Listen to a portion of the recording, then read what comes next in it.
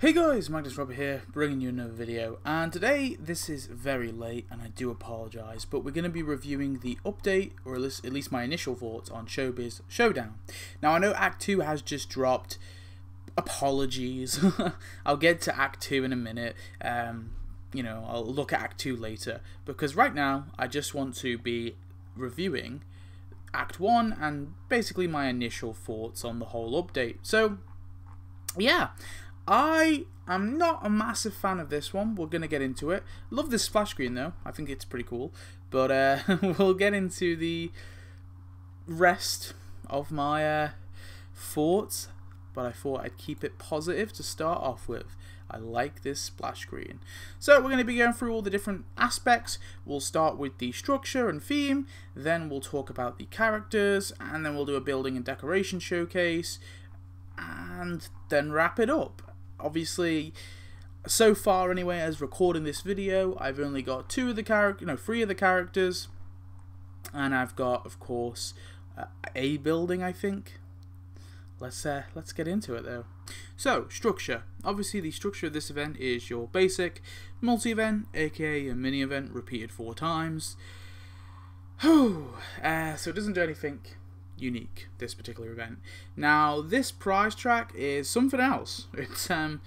It's a diabolical prize track, to say the least. So the first act I wasn't too impressed with. Movie light is such a crappy little decoration just to start it off with. I mean, talk about starting off with a whimper. This is just a very basic decoration. Now, if this were like something chucked in the store or something, available through like a side quest or crafting, I would have zero problem with this decoration.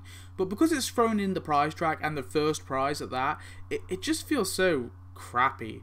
So it doesn't do anything. You tap on it, nothing happens, there's nothing unique with it, and of course it's added to the store not for cash but for donuts. And I might even have been a little bit forgiving if it was added to the store for cash, but it's added for 2 donuts. It's just not worth it. It's such a crappy little decoration just to start off the update with. Then we got the Sands of Space interior set. I'm like iffy on this one. I do kind of like the design, but it could, just because it's kind of set up like a studio set, so I think it's a little it's a lot more passable. But I think it's better than some of the other film sets we've got in the past, that's for sure. But it still is a bit of a crappy thing. I'm not a massive fan of interiors generally, so I'm iffy on this one. It's a meh. And then the third prize, they've gone back to this old gem, adding tokens to the prize track. Now, I am totally fine with them adding tokens to the prize track. However, they should not be taking up spots in the prize track. They should be with the final character or final building or final decoration, whatever it may be, added as a bonus extra thing. And I think that is the good middle ground for tokens, because I think it is cool when, newer players or players who might not have everything in the game are able to get a token, but I don't think it should hinder the experience of players who do have everything, or at least have everything that they could get from said mystery box. So, yeah, I'm not a fan of this. I never have been. So I really hope that this is a one-time deal, just because they've gone for this really obscure theme. And yeah.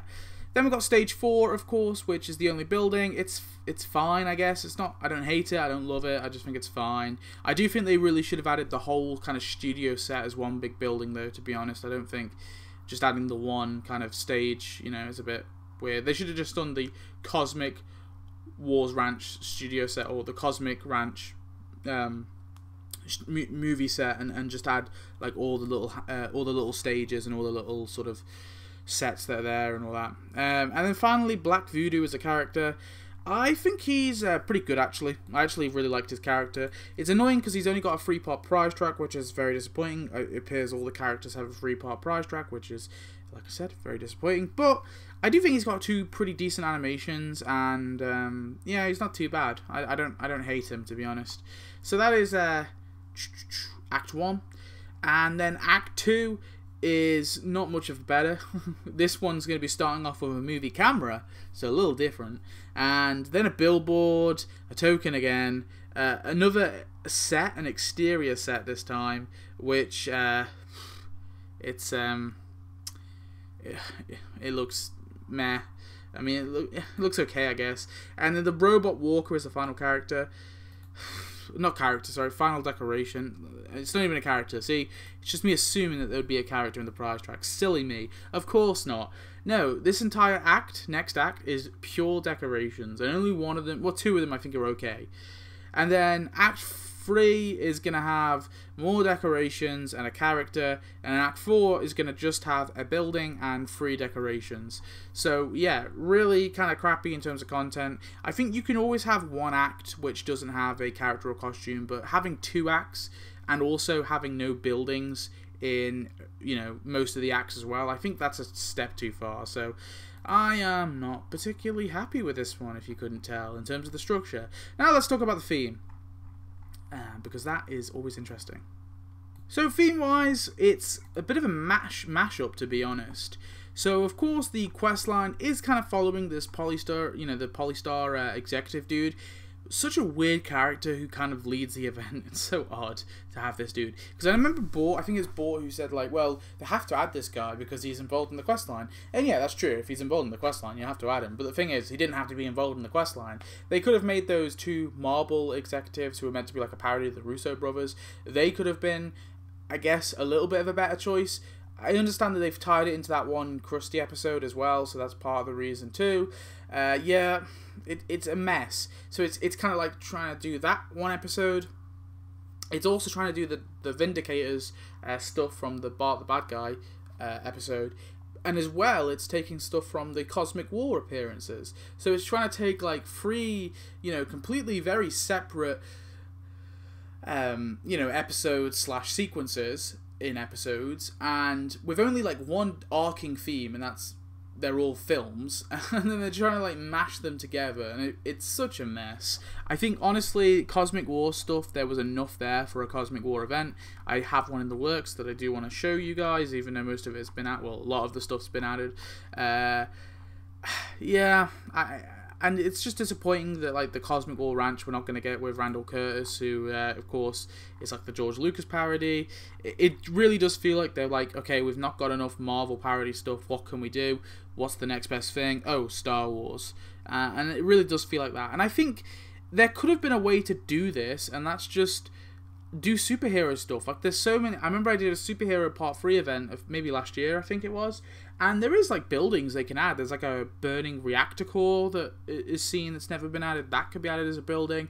You've got the building that the Everyman film is filmed on, that big rooftop, you know, you could call it the rooftop battle building.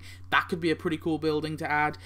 You know, there are like buildings that could have been added from various different events. I do like the fact that they've added studios. That's cool too, because yeah, there's plenty of studios and stuff you can add. But yeah, it's really weak, the theme, I feel. Like, superheroes make sense, but this is a travesty. If this is what the superhero events are going to be coming, and then this is a travesty, that's for sure. Characters. So I think the one silver lining of this update is probably the characters.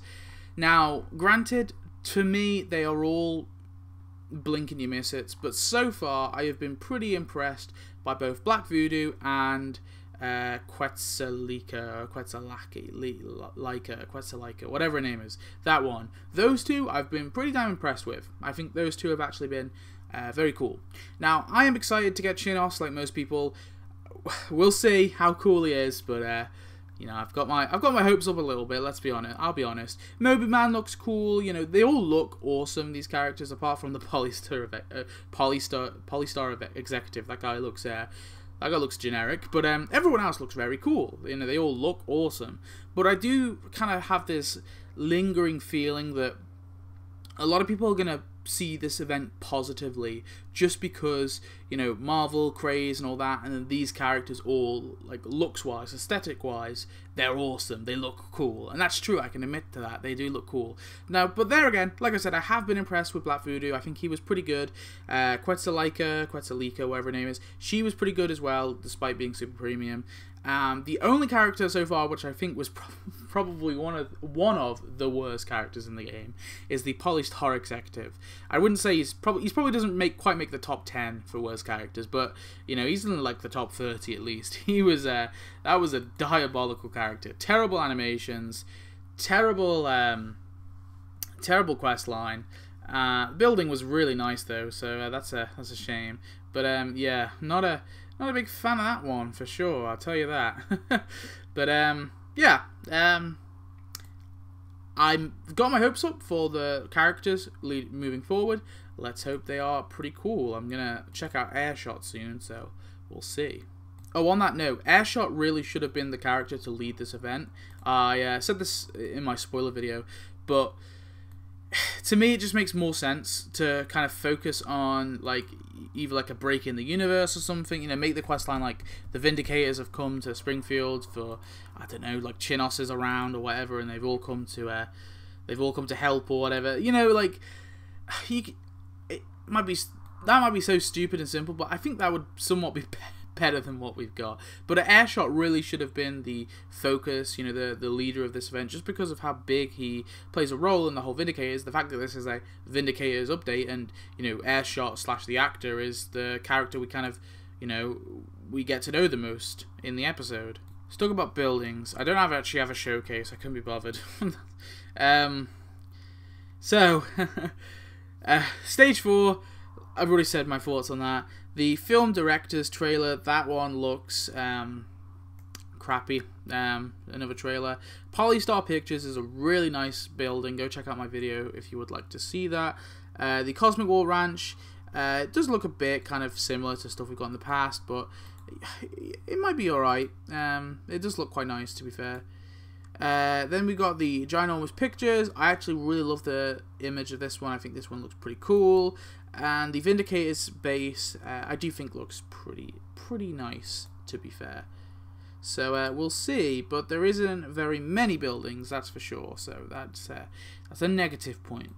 So yeah, my thoughts on this update, at least so far, after playing Act 1, is it's pretty bad indeed.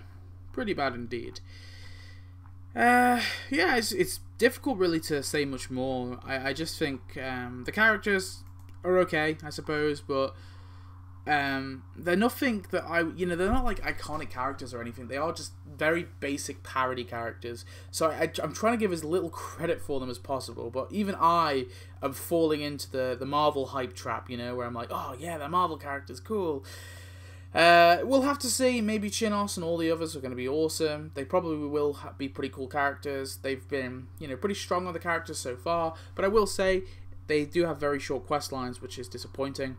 Building wise, I think two of them look really cool, I guess. Actually, no, 3 of them. Polystar Pictures looks really cool. Ginormous Pictures looks really cool, and the Vindicators base looks really cool. The other 2 don't care for really. Although Cosmic War Ranch, I don't know, something about it looks a bit generic. Decoration wise, it's just absolute turds all the way.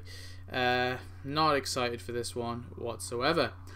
But anyway, it's going to be a slog to get through this one, but we'll get through it, and obviously stay tuned for the premium gameplays, and of course my content list at the end of the update when it finishes. I think it's definitely the worst update of the year. Would I say it's the worst out of the last 2 years? Possibly. I'd have to really go back and see. Would I say it's the worst event, like one of the worst events ever? Probably not. Probably doesn't make my top 10. It might make my top 20 though for worst events of all time. It's possible. I think this one is actually worse. Oh, do I say that? Oh no. Is it worse than Gamer Games the sequel? Ooh, that's a tricky one. That is a tricky one indeed. I'll have to come back. That could be an interesting Battle of the Best Events episode there. Showbiz Showdown versus Gamer Games the sequel. Ooh. But anyway, thanks for watching. I hope you enjoyed. Tell me your thoughts on this update, and I shall see you in the next one. Goodbye.